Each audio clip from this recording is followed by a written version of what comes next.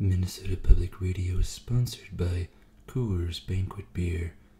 It is a beer stubborn like the Ponderosa Pines and the Rocky Mountains. Only a real man drinks this beaver-pissed brewed beer. Coors, the Banquet Beer. Coffee and cigarettes. Welcome back to Coffee and Cigarettes. My name is Lip-Turd McDouche, and today's episode we'll be discussing the collapse of Venezuela through socialism with Senator Bernie Sanders. My guest today is actually not Bernie Sanders. You're next week's guest, Cris Collinsworth, to discuss the decline of the National Football League. What's going on over here? Now here's a guy who clearly cannot schedule his guests correctly. Al, are you saying this? This radio talk show host was the belle of the ball at Chattanooga University, but now he clearly can't transition to the pros. Hey, Daddy. Hey, Chris. I think I might have messed up the schedule, but damn, Chris, you looking good with your silver foxy ass. Well, Cheyenne, clearly you're showing us that you might not deserve to be on Minnesota Public Radio. I think we need to, Hey, Daddy, if you got a problem, you're gonna have to take it up with HR. I'm sure they would love to hear about my boss harassing a single mother who makes minimum wage, Daddy. Alright, I suppose we'll go on with the show for now with Mr. Collinsworth, and I'll talk to you, Cheyenne, later about HR. Chris, welcome to the show. Now here's a girl who knows how to climb the corporate ladder. You see, intern Cheyenne, what she did there, Al? She pulled the classic protected class status to threaten a white male with HR reporting of an event that never really happened. Oh, that's crazy. We should probably get to our topic of discussion, Mr. Collinsworth. What are your thoughts about former President Hugo Chavez bringing socialism to Venezuela in the early 2000s? Now, here's a guy who came up the ranks when he attended the Venezuelan Academy of Military Sciences. They say he formed the first chipmunk taxidermy club at the academy. Hey, Al, eventually, you see this? He gained support and became the head of the club of basket weaving. Now, most people don't know this about Chavez, but he was the head of marketing at Chuck E. Cheese in the late 80s, which gave him the skills to be elected president of Venezuela through brutal propaganda techniques that can only be learned at Chuck E. Cheese. Here's the kicker now.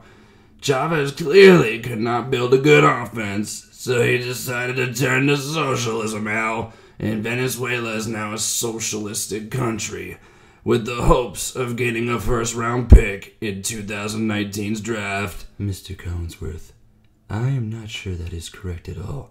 In fact, looking on the Wikipedia page here, the only thing you have correct is that he attended the Academy of Military Sciences in Venezuela. What are you talking about? Now here's a country who elected Victor Chavez, or is it Hugo Chavez, eventually made them a socialist government. This former government did work with Venezuela for a few years, Al, but the main reason was because of the sharp rise in oil prices that we saw in the early 2000s. And as many people know, Al, Venezuela, like Russia, has their GDP eggs in one basket, aka oil. Well, Mr. Collinsworth, that actually was pretty insightful. What else do you have to say about this phenomenon? Alright, now here's a recession in 2008 that correlated with a sharp decline in oil prices globally. Al, what happened to Venezuela in 2008 was like what happened to the Green Bay Packers when they lost Aaron Rodgers last year. Just a total season collapse.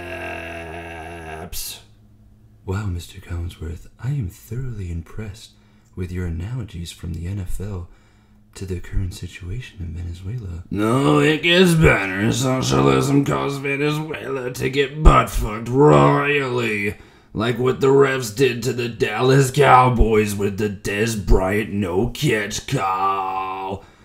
so that the Packers could go to the NFC Championship. But I love Aaron Rodgers just like how I love Tom Brady.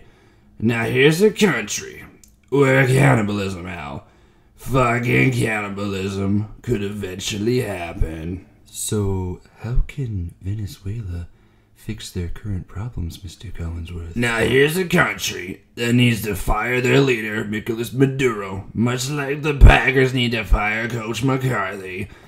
Then Venezuela will have to bring back capitalism, kind of like how the Vikings brought back a relevant offense with Kirk Cousins. But I like Aaron Rodgers more than Cousins. Chris, I noticed that you seem to have an infatuation with teams like the Green Bay Packers, the New England Patriots, and the Pittsburgh Steelers. Don't you think that's a little biased for the other rest of the states that have NFL teams and fans?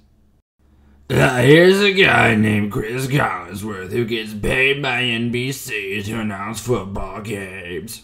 I lost an apple pie baking contest to Al Michaels. Now, the rule is I have to be homoerotically obsessed with Aaron Rodgers and Tom Brady. Well, you kind of sound like Dick Vitale and Mike Krzyzewski.